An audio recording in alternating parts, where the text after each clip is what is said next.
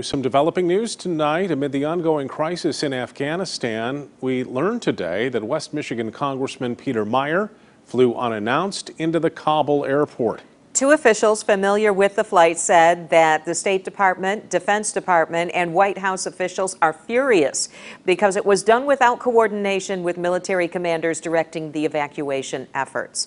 Meijer was joined by Congressman Seth Moulton, a Democrat from Massachusetts. Both are veterans who have been critical of the Biden administration's handling of the withdrawal from Afghanistan. They left Afghanistan less than 24 hours after arriving. Moulton tweeted photos from the Kabul airport tonight. The two congressmen put out a joint statement tonight saying, in part, "We conducted this visit in secret, speaking about it only after our departure to minimize the risk and disruption to the people on the ground.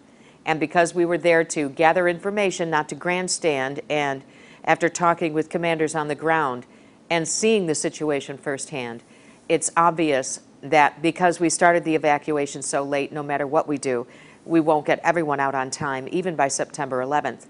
Sadly and frustratingly, getting our people out depends on maintaining the current bizarre relationship with the Taliban."